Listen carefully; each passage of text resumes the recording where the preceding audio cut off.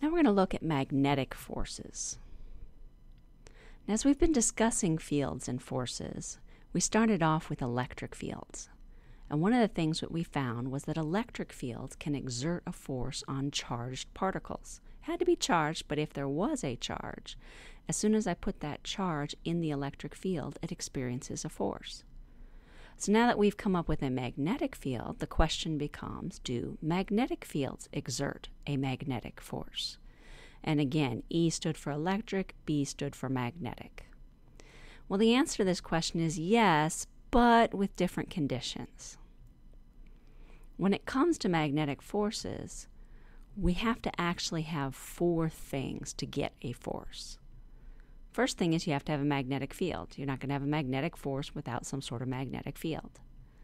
And you have to have a charge in that magnetic field. These are the same things that we have with electric fields. But we additionally have that there's got to be movement. The charge can't be sitting still, it's got to be moving. And direction matters. Specifically, what we're going to see is that we want a perpendicular component to the motion. So let's look at this in a little bit more detail. So when it comes to the perpendicular direction, I can think about this as there's got to be a component of my velocity which is perpendicular to my magnetic field. So if I've got a magnetic field and I've got a velocity off at some angle, well, that velocity has 2 components.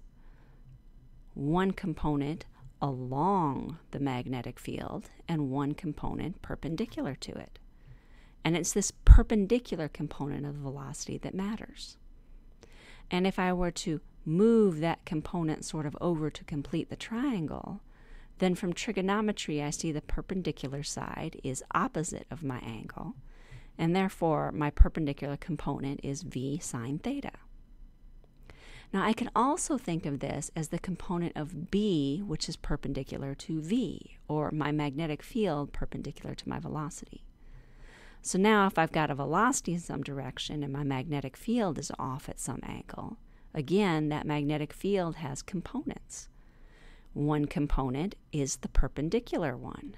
And if I look at that perpendicular component, again, I can represent it as B sine theta.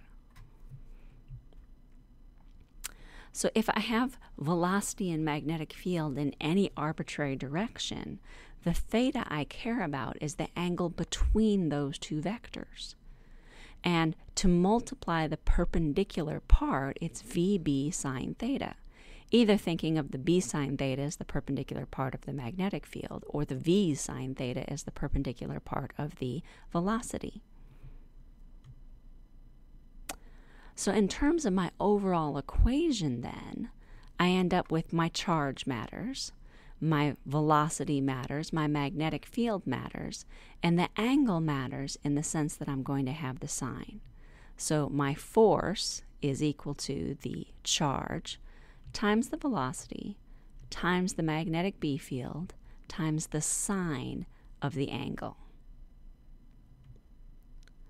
So that's my equation I'm going to be using for the magnetic force.